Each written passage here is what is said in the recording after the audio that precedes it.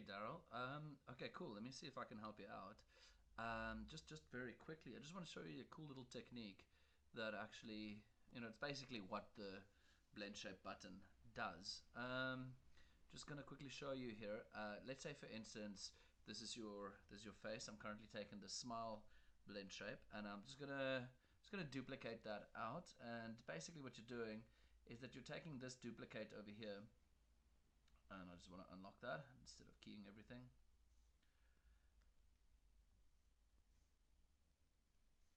Okay, so I'm just going to take this little blend shape over here. Just going to move it out here for now. Alright, so let's say, for instance, this is the one that I'm going to take now into ZBrush. Goes into ZBrush, comes back, Alright, now the problem is, of course, that it needs to stay the same amount of polygons, but we might be able to get away with this as well. Let me just actually work on something. Let me just see. So let's say, for instance, what you want, if you do want to increase your polygons, I'm going to go and take this one here, and I'm just going to go mesh, and we're going to go and smooth it. All right, cool. So now we've increased our polygons. I'm not 100% sure this is going to work, so hold on, Daryl. All right, so, and I'm going to duplicate it out. All right, and hello. So now this is the one we're going to keep here. Now the point is that this face stays the same shape as this one, whereas this one over here we're going to go and change. So this goes into ZBrush and gets changed. I'm just going to, not really going to do anything to it. I'm just going to go and put a little, I really thought I put symmetry on, didn't I? Let's put it on object. That should work. There we go.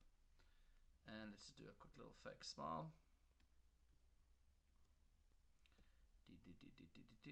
Yeah, wow, amazing. All right, leaving it at that. All right, and so basically this went over to ZBrush. You did all of the topology changes that you want to do, and then you brought it back over here. Okay, so basically what we're going to do now is the following. So this one over here is going to get blend shaped. So we're going to go to rigging, deform, blend shape. Cool. And it's going to get blend shaped all the way back as if we didn't do anything to it. Then it's going to go in exactly the same position as our target where we want the blend shape to go to. And now I'm going to go select the target, which is that one,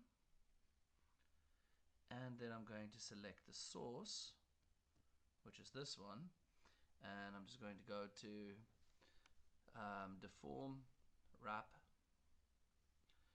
and now I'm just going to go, and this is my wrap settings. I find that this just works the best. Exclusive bind on and everything else off, and then create. Well, in cases like this it works. Creating it, there we go. And then what I do is I can take this blend shape over here, and then I just drop the connection it had.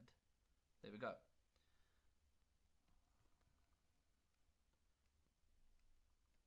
I hope that made sense, and I hope that is kind of what you are trying to achieve.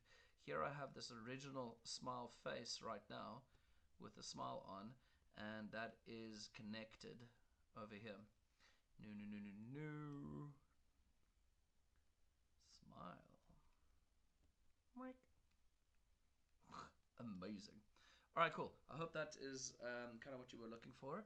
And yeah, it's a couple of steps. It's going to take a little while to get it right. My suggestion is just to do it with a couple of heads, or just one at a time. Just work out a technique that works out for you, and that's it. All right, cool. Cheers, mate.